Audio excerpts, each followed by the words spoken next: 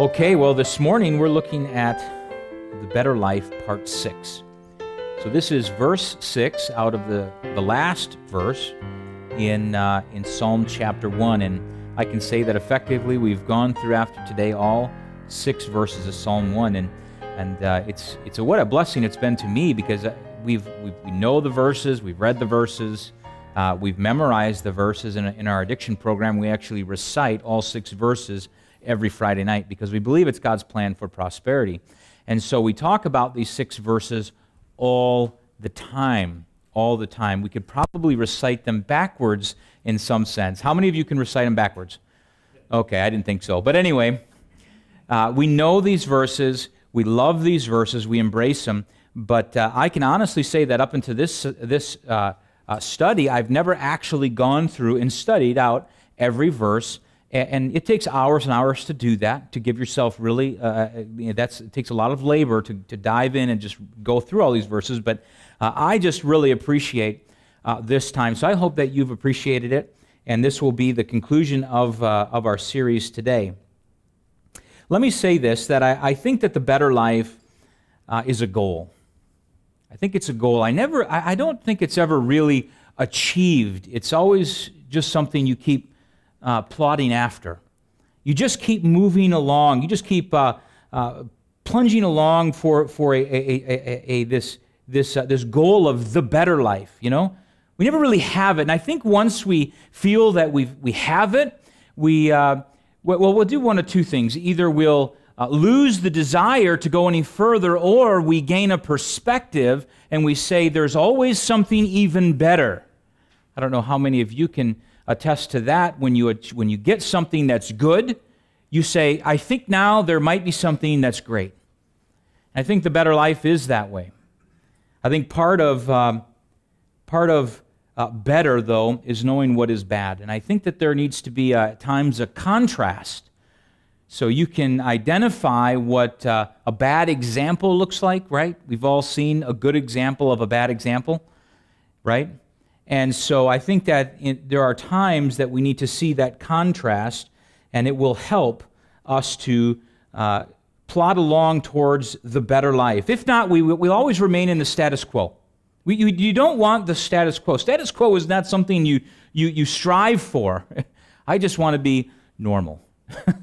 I mean, maybe some people want to be normal. I guess I would like to be normal in some sense, but we don't want the status quo when it comes to the better life. We want to arrive there, though we never really arrive there. It's just a goal. We just keep plodding along. And as we look at this last verse, what you'll notice is a contrast between the way of the godly, the way of the righteous, and the way of the ungodly. And that's the contrast we see here in verse 6. One person said that life doesn't get better by chance, it gets better by change. And change takes time. I wish that I could say that we just arrive at the better life just like that overnight. We read 6 verses, we pray about it, and we dedicate our lives just one and done, and we're just bang, we have a better life. And while the better life has something to do with being born again, which I'll talk about in the end, the better life is something we still need to strive for, but it takes time. It takes time, and it takes seeing a contrast, and here we see that contrast in verse 6. So let's go ahead and get started. Psalm chapter 1, verse 6, beginning with this. For the Lord knoweth the way of the righteous, but the way of the ungodly shall perish. For the Lord knoweth the way of the righteous, but the way of the ungodly shall perish. I want to camp for just a moment and talking about the first few words, for the Lord knoweth. I want to mention the wisdom of God, the wisdom of God. What is said in this verse and the whole passage is based on the knowledge of God. The knowledge of God. And that is infinite, by the way. Let me say this, that God's knowledge is infinite. And I think that the better life is a life where we acknowledge that God is infinitely far more intelligent than we give him credit for. Okay? God is far more intelligent than we give him credit for. He knows all things. For the Lord, it says in verse 6, for the Lord knoweth. Now, I'm not sure if there's anything so sweet and so savory at the same time. There is a sweet aspect of God's omniscience, and that is to say his all-knowingness. I think having a God that knows everything has kind of it's kind of a double-edged sword, if you will. Having God know everything can be a good thing. And in Ecclesiastes 12:14, it says this, "For God shall bring every work into judgment with every secret thing, whether it be good or whether it be evil." You see, he knows the good deeds we've done. That is the sweet side of it. He knows the good deeds we've done. And I'll say this too, that he knows the good intentions that we've had. And many of us have had good intentions, haven't we? We always say this about somebody who we say, well, he did it in the right, he has the right heart, right? Now we know, according to the Bible, that the heart is deceitful above all things and desperately wicked, but we know what that person is implying is that the intent of the person was good. And you know what? God knows that. God knows that. He knows the good deeds we've done, and he knows the good intent we've had. I think it's fairly safe to say that we've all had a time in our life where we've been treated unfairly. Well, God knows that as well. And that's the time you endured grief, suffering wrongfully. How many of you in this very room you've tried to have the right intent to do a good deed, and it has backfired on you? And God knows that, and that's one of the sweet things about an all-knowing God, his infinite knowledge, his infinite wisdom, is that he knows those things. But on the scary side, he knows everything. On the good side, he knows everything, and on the scary side, he knows everything. And in Psalm 90, verse 8, it says, "Thou hast set our iniquities before thee, our secret sins in light of thy countenance." Not only does he know the good deeds, but he also knows the wrong deeds, doesn't he? He not only knows the wrong deeds, but he knows the wrong thoughts that led to the wrong deeds. Now that's a scary, just a scary thing. I can't even hardly begin to think of how scary that is.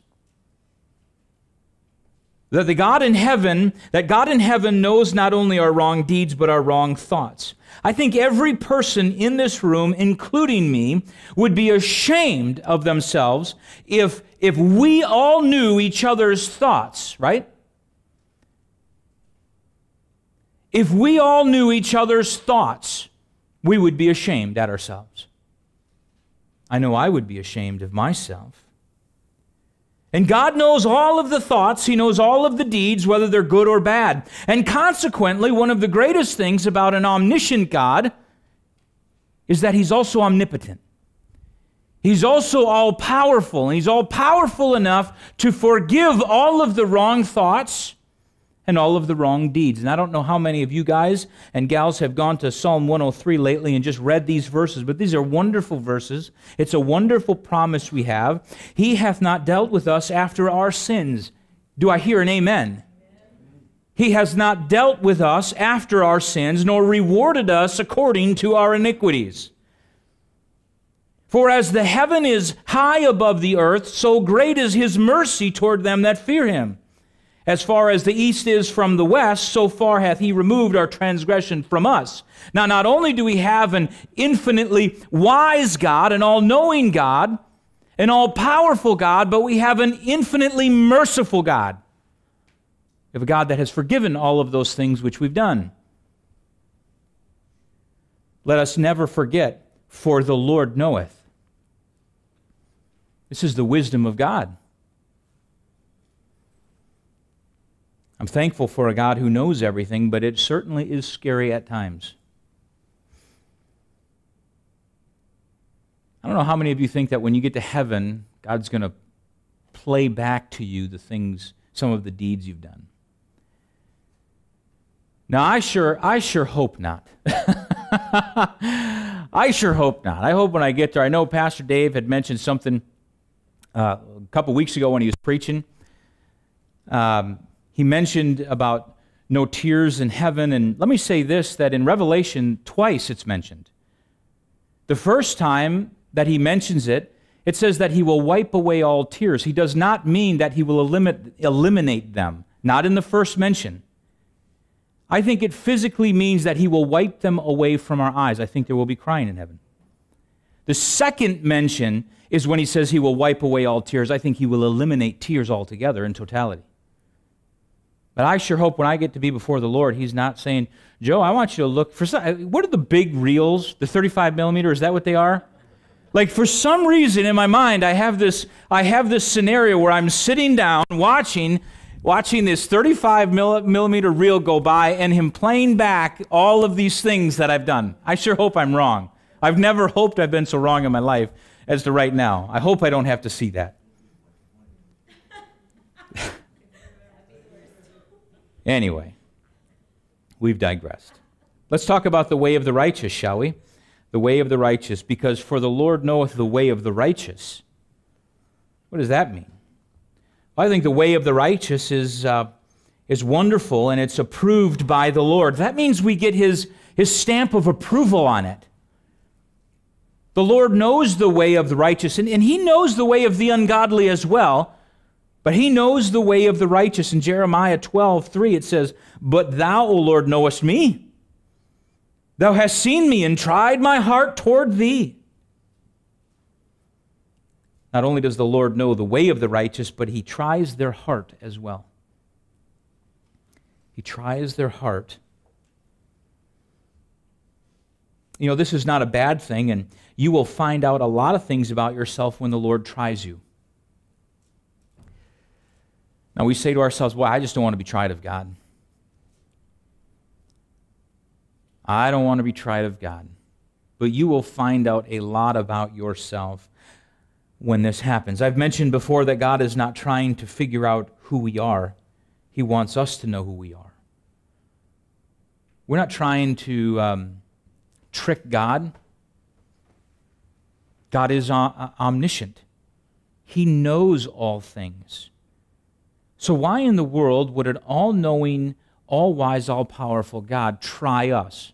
The reason? So that we can know us. So that we can know us. When he does this, it'll reveal things. What God wants is he wants us to have some self-inventory going on. He wants us to look at ourselves and say, Lord, if there be any wicked thing in me, that's what he's trying to do. And consequently, there's a lot of wicked things in everyone in this room. The Lord is trying to get us to examine ourselves. You know, that's one of the purposes when we have communion once a month and we read through 1 Corinthians 11. But let a man examine himself. Let a man examine himself. That's what we're to do. We're supposed to go before the Lord and say, Lord, is there any wicked thing in me? Is there a wicked way in me? Am I right before the Lord? One way he does this is by trying us. And this is not chastening necessarily. When God tries you, don't think that it's always a chastening event. It seems to me that every Christian who gets tried seems to go right to this fact, this idea that the Lord is chastening me. Now, listen, it says, despise not the chastening of the Lord, neither be weary of his correction. And that is true, but this isn't necessarily correction or chastening. He might try us so that we can know who we are. Can I say this morning? I want to give you 4 quick things about the way of the righteous. The way of the righteous is the way of the Lord. And a person who is living right has certain characteristics that define their life. And these are certain characteristics that we really want to obtain. We want to achieve these characteristics. And when a person's living godly, they'll acquire them. Let's go over a few of them. Number one, it produces gladness. It produces gladness. Proverbs 10:28, the hope of the righteous shall be gladness, but the expectation of the wicked shall perish. You know, if you choose the right way, you'll never be more glad.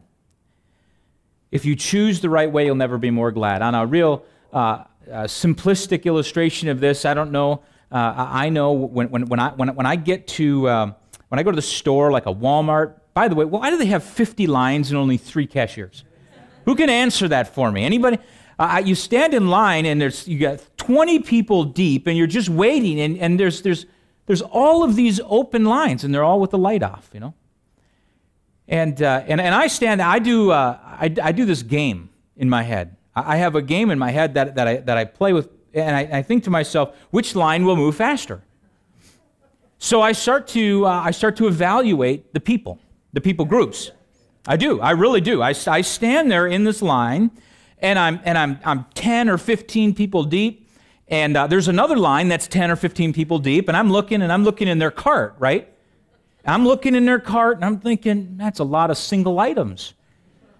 And you're just gonna hear bleep, bleep, bleep, bleep, bleep for hours. And I think, no, and I look in front of them. Well, they don't have much. Collectively, they got 20 goods and 40 goods. Those are big items. And I honestly do this. I say, well, that's an old cashier. I do it. It's horrible. It's horrible. Shame on me. I'm just saying what you already believe. You do this too. And then you start to run these things. It's like, okay, well, or you get, I'm going to pick on the millennials, right? You get some kids in there, and they just have no clue. So they look at the item. Have you ever had it where people talk to you about the items you buy?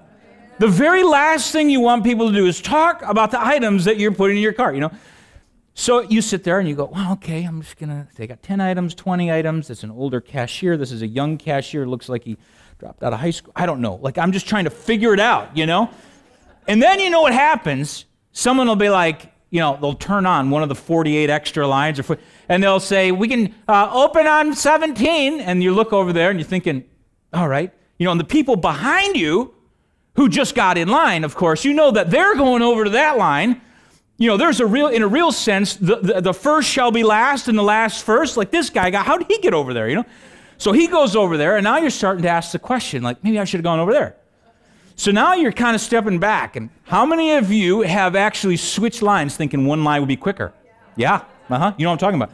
And you switch lines and you're just praying. You're like, Lord, I hope that guy loses. Because it's like the guy in the orange shirt, man, I just got out from behind that guy and I just don't want to, and you're asking yourself these questions like, man, I don't know. And then you're getting up close. This is the worst. You're getting up close. You're smiling. You're all kind of cocky. Like, oh, man, I'm ahead of this guy. He was behind me. I'm ahead of him, And then you get up there, and then they turn that ding, and then the thing, the light goes on, and it starts blinking, and you're thinking, you got to be kidding me. This guy is going to win after all. I should have gone in the line over on line 17 that was open, But if you're like me, you like to win, right? So I'm looking at this thing as almost a game. Because that's the only thing you can think of, is this has got to be a joke, right? So it's a game, and you finally get up there, and you're like, yeah, I beat everybody. Yeah, all right. And you just love picking the right path, don't you? And don't you just have kind of a gladness about you? Where you're just glad? Well, Christianity is the same way. Living a godly life, a righteous life, is very similar to that. Where when you do what you should be doing, and you're living a godly life, you have gladness. And that's what this is. The hope of the righteous shall be gladness. You'll be glad that you got there. Secondly, it produces boldness. Not just gladness, but boldness. In Proverbs 28:1, it says that the wicked flee when no man pursueth, but the righteous are bold as a lion. The righteous are bold as a lion. Now, boldness and confidence is the disposition of a righteous person. It's the disposition of a righteous person. And boldness or confidence isn't a bad thing. I mean, in some cases it can be. You understand that confidence it can become a bad thing. It can become arrogance. You know what I'm talking about? But generally speaking, when I talk about boldness in this sense, it's a disposition of someone who is righteous. It produces boldness. Someone once said, confidence isn't walking into a room thinking you're better than everyone. It's walking in and not having to compare yourself to anyone at all. It's not walking in and saying that I'm better than you all. It's saying that I can walk in and say, I don't have to compare myself to you. And that's okay. And you can be bold and you can be confident. You see, the wicked are always looking over their shoulder, aren't they? They're always wondering if somebody's got them. They're always wondering if they're in trouble. I think everyone in this room has done that at some point in time in their life. They're wondering if they're in trouble. I had a classmate when I was going to Bible college. He was a good friend of mine. Before he went to Bible college, he was a drug dealer. I mean, legitimately, he was a drug dealer. Okay?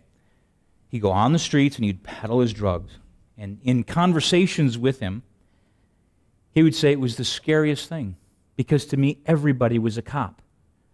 He said that there was always somebody that was trying to get me. And he says it was paranoia. Everybody wasn't a cop. Everybody wasn't trying to get him. There were a lot of people trying to get his drugs. But just because somebody comes up and they look a little suspicious doesn't mean that they're a cop and they're trying to get you. And he would tell me this story. And this right here, this verse, the wicked flee when no man pursueth, is an exact it's an example of that. He's always looking over his shoulder thinking, am I going to get caught? Am I going to get in trouble? But you know what? It says that the righteous are bold as a lion. The righteous are bold. They're not concerned with every little thing because they've got nothing to hide. They've got nothing to hide. So not only does it produce boldness, 3, it produces life while you're living. It produces life while you're living. In Proverbs 12:28, it says, in the way of righteousness is life. In the way of righteousness is life. And in the pathway thereof there is no death. Now, I think in general, this is life in general, that this is just not just a physical life. I've heard people say at times that I'm living, I'm alive, but I have no life. Do you know what I'm talking about? They just seem to be just going along, just going through the motions, and I think that this person who is righteous, it produces a life worth living. They actually have something. They actually have a life. Now, I think it will keep people alive as well. A righteous person, I think, lives longer in general than someone who is unrighteous. You think about someone who's living wickedness and living an unrighteous life, who is caught up in all sorts of just wicked things. I mean, let's just face it. The person who isn't wicked is going to live longer than the person who is. With the exception of maybe some of the people, like martyrs, who have been burned at the stake for their righteousness. Now, can I say this, though, that I think that they probably lived longer because of their righteousness, though they were burned at the stake, had they not been righteous at all. Now, God only knows that. The better life is lived by the righteous people. Okay, so that was 3rd. It produces life while you're living. Now, fourth, it produces joy for your journey. It produces joy for your journey. In Psalm 16, verse 11, thou wilt show me the path of life. In thy presence is fullness of joy. At thy right hand there are pleasures forevermore. Not just joy. Can I say this morning? Not just joy, but fullness of joy.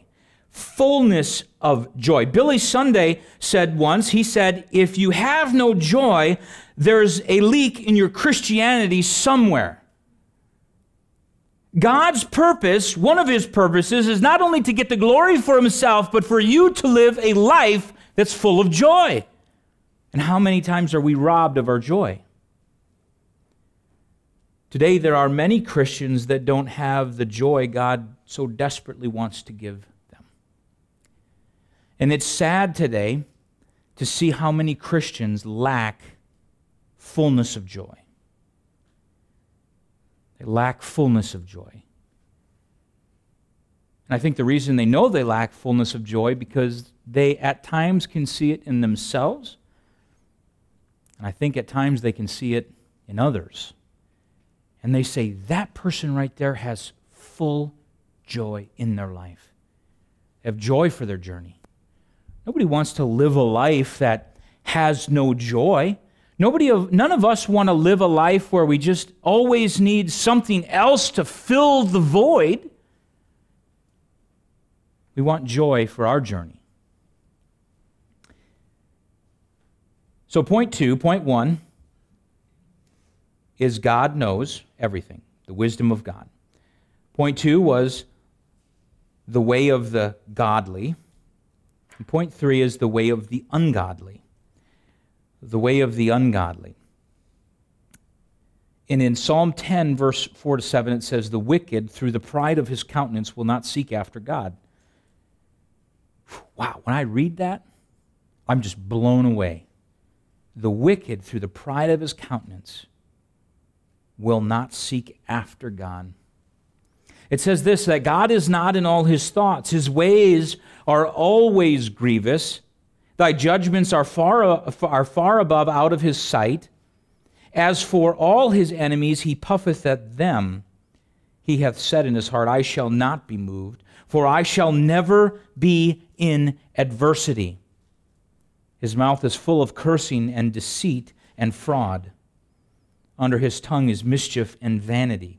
The ungodly live a life that is so proud and is so self-confident that they will never get caught. They will never be in adversity. They're not going to be moved. They don't need to trust God. They trust themselves and their wicked ways so much that there is an arrogance about them, that they become proud about who they are in light of who God is, and they don't need God after all. They can do this by themselves. The ungodly way of living is a horrible way of living, and it's littered with all sorts of doubt and suspicion. The wicked flee when no man pursueth. They don't have the peace that we have. They don't have boldness in the courage. They don't have gladness, and they don't have joy for their journey. I think everyone in this room has done something wrong at some point in time, and we talked a little bit about this in Sunday school. I would venture to guess that everybody in this room has at least done one thing in their life that they are ashamed of doing. And that if we all knew about it, they would be ashamed. Now, God knows about it, but what if we all knew about it?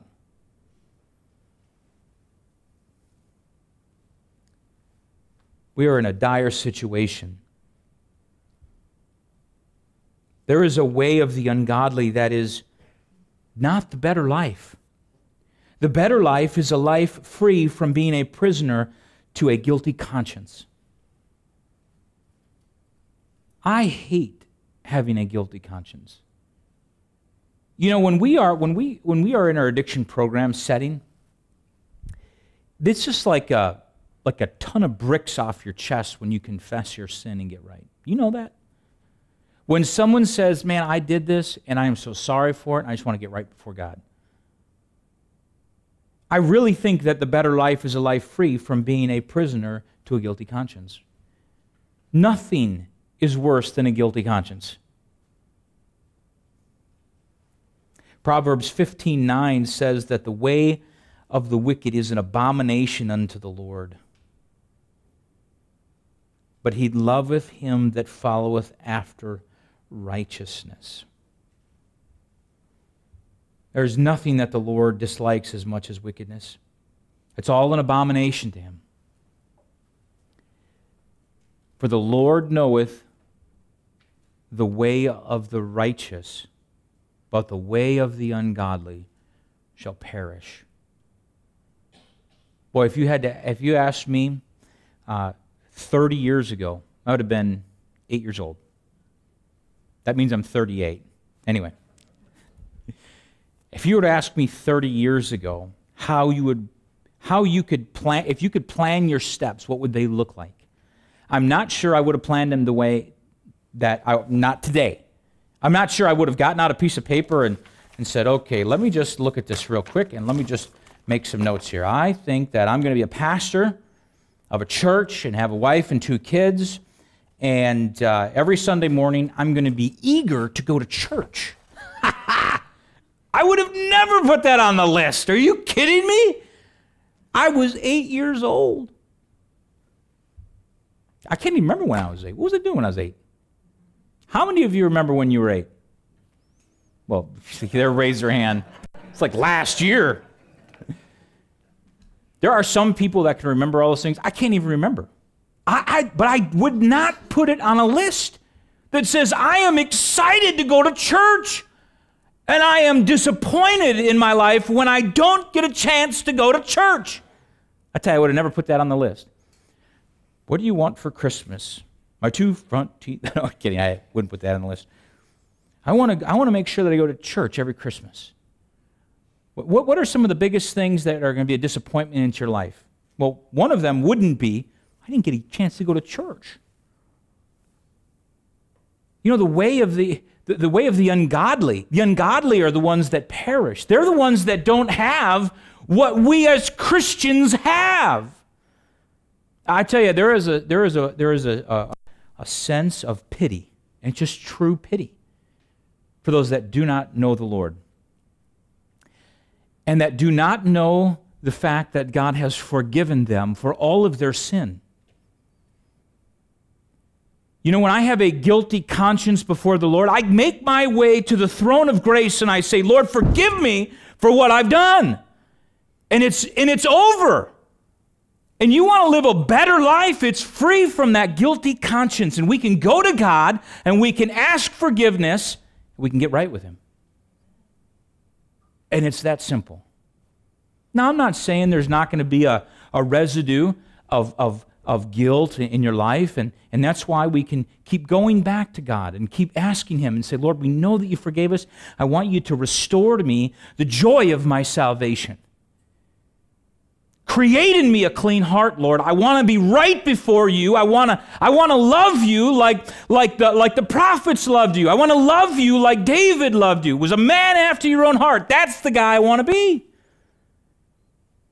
We can go to God and we can do that. And what a blessing it is. You know, we have a better life. We have a much better life. But the better life begins by being a better person. And how do we do that?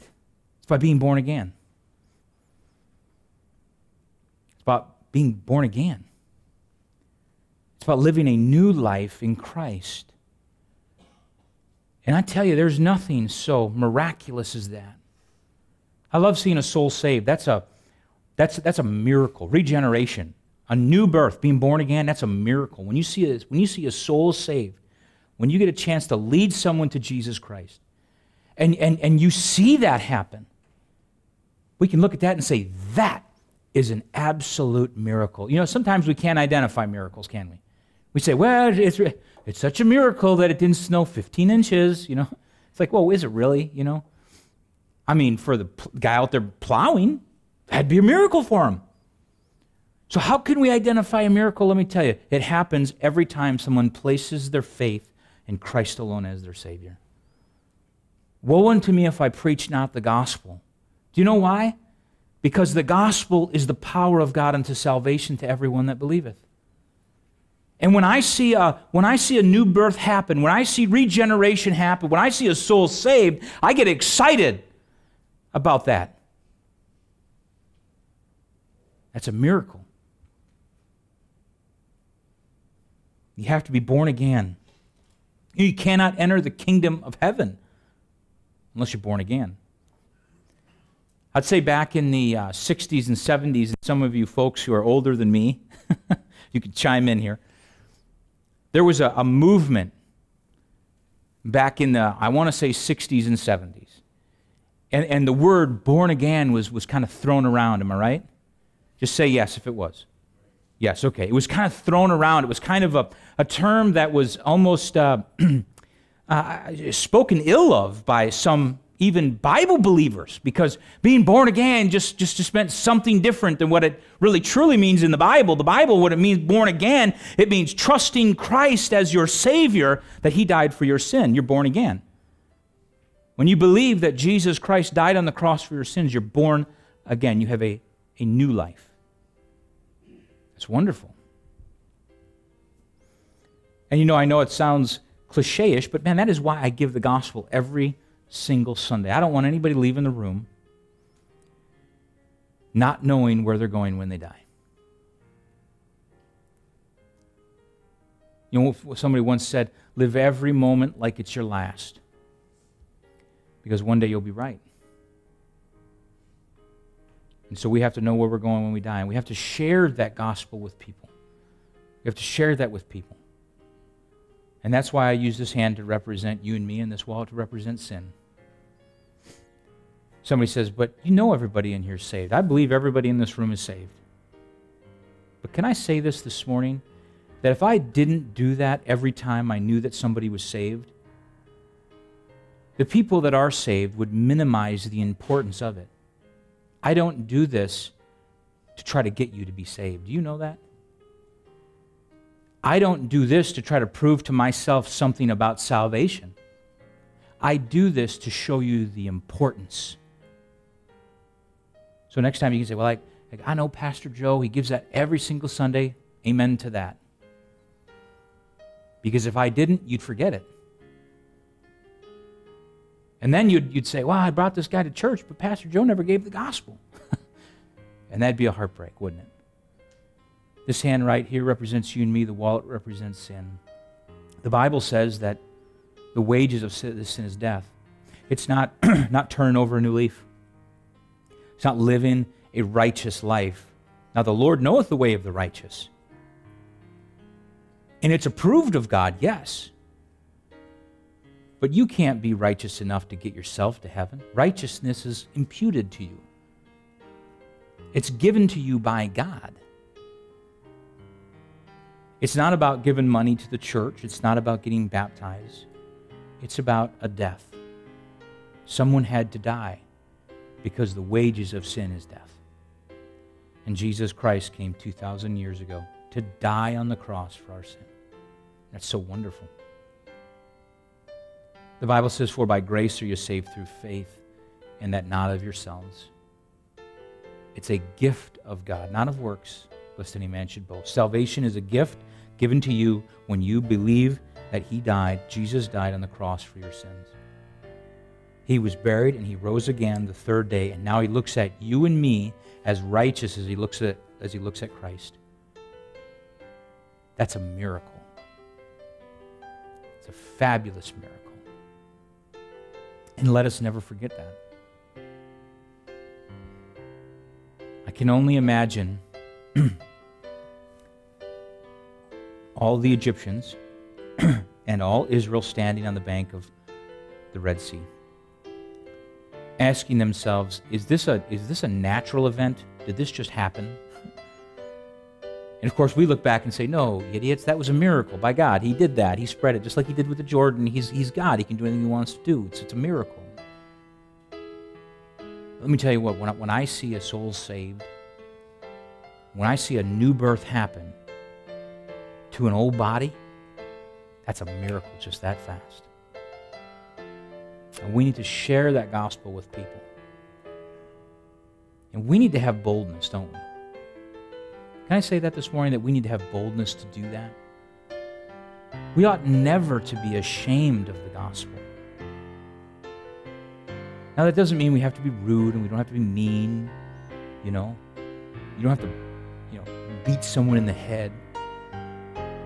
But you got to love them enough to share the good news with them. Jesus died on the cross for them. And then you got to witness a miracle. People say, I've never seen a miracle. Go lead someone to Christ, and you'll see a miracle. And it's the most spectacular miracle you'll ever see. I'd put it up against watching the Red Sea part.